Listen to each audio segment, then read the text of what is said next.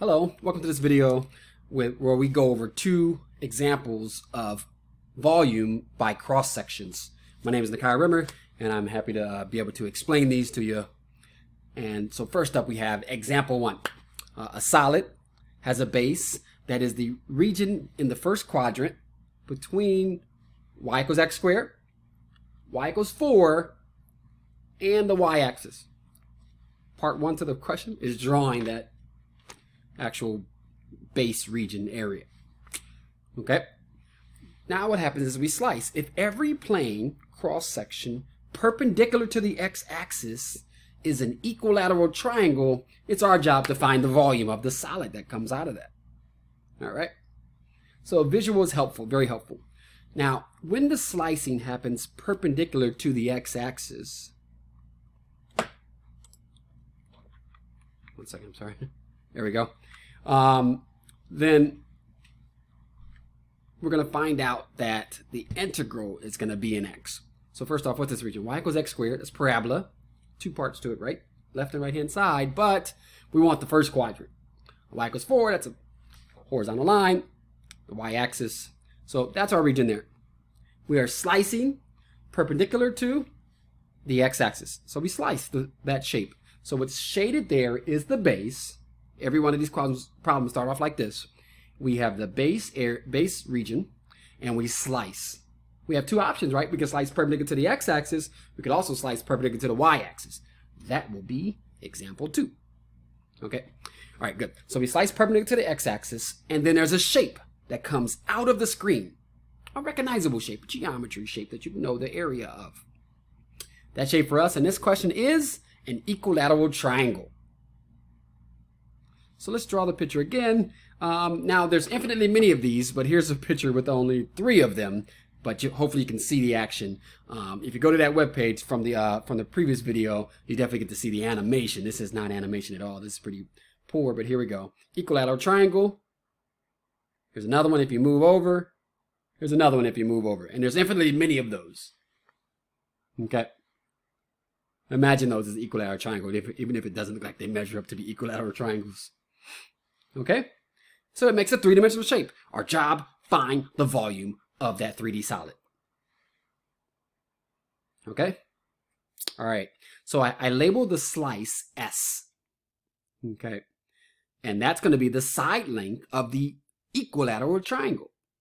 Every side is length S. We derived a formula in the previous video of the area when you know the side length. For an equilateral triangle, it is √3/4 s squared.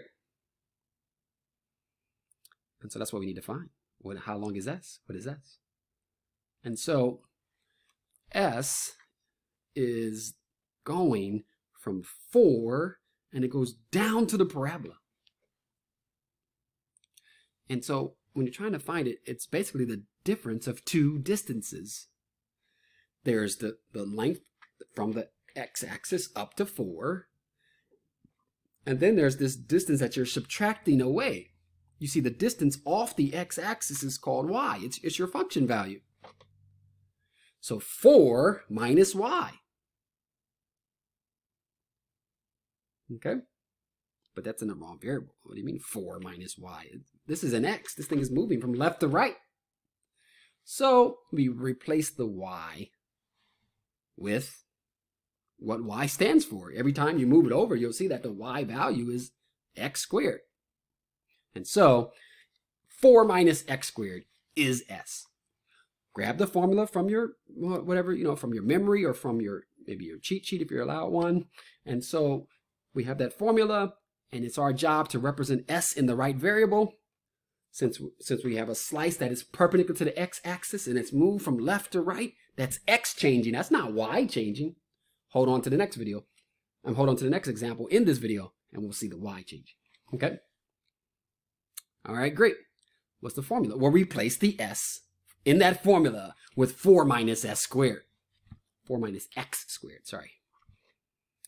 S is squared, so we take 4 minus x squared and we square. You can do it. We'll get 16 minus 8x squared plus x to the 4th. You have a formula which tells you exactly the area of the equilateral triangle based on your x value. When x is 1, we'll have the area of that equilateral triangle being what we get by plugging a 1 into that formula. 7 root 3 over 4. And just like that, we have the area. And that's what we integrate. For cross sections, you get this formula, you just integrate the formula. That's what we talked about in the last video, the concept video. So for these videos that I have these examples, I won't be going into detail with the integration. Okay, the integration is going to go really quickly. I'm focusing most of my attention on the setup. Okay, rip out a of x, put in this formula, integrate. It's a polynomial. Pull the constant out, and you can finish it off from here. If you need to, pause the video now. Okay, and then I'm going to click through and just we'll have the answer. Okay, so the answer is, not a nice answer. 13 times 8, root 3 over 15. I don't know why I didn't multiply 13 times 8. It's a little strange there. Okay, let's call it 104 root 3 over 15. That's the answer. If you need to look at the details, go ahead. All right, that's example 1, where we're slicing perpendicular to the x-axis. And we have these equilateral triangles coming out of the shape, out of the base. Example 2, coming up next.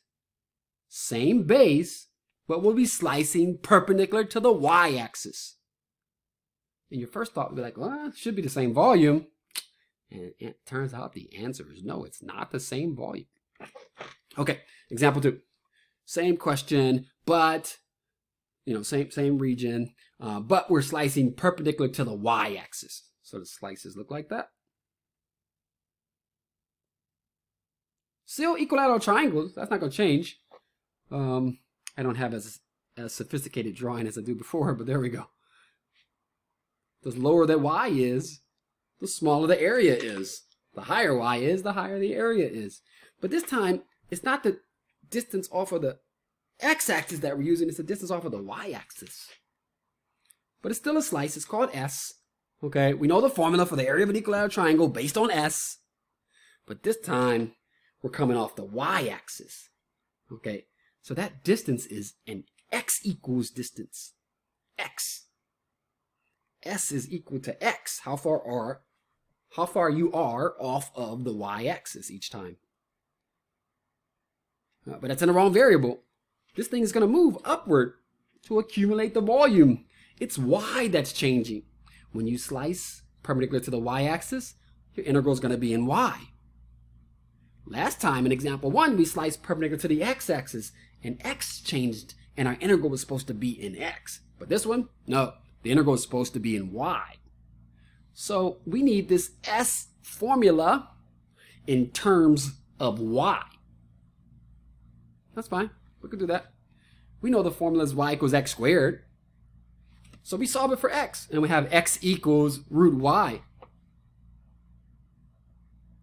And that's going to be your slice length. Right? When you're at 1, the S is equal to 1. When you're at 2, S is root 2. When you're at 3, S is root 3. When you're at 4, the side length is exactly 2. It's changing each time. And you're not just at these integer values, you're everywhere in between 0 and 4. The bounds will go from 0 to 4 to accumulate this volume. Okay? Well, you know what to do here. You rip out the S squared and you put in this root y and you square it. Your formula for the area of the equilateral triangle is just taking root 3 over 4 and multiplying it by your y value. When you're at 1, your area of that equilateral triangle is root 3 over 4. When you're at 2, it's root 3 over 2. 3, it'll be 3 root 3 over 4. When you're at 4, the area is actually exactly root 3. You have a formula that spits out the area based on your y value. That's what you integrate. Okay, so perpendicular to the y-axis, integrate with respect to y. Perpendicular to the x-axis, integrate with respect to x. Okay, I won't insult your intelligence by going through this integration. I am confident that you can do it. Please pause the video and do it. And I'll just click through and we'll get to the answer. We'll match it up. Okay. All right, great. And so the answer is, oops, sorry. The answer is 2 root 3. All right, so this ends this video right about 10 minutes. And so, you know, if you have any questions, don't be afraid to ask. Comment down below, like and subscribe. My name is Nakia, remember, and I'm here to help you. All right, see you in the next video. Or not. Oh, yeah, okay.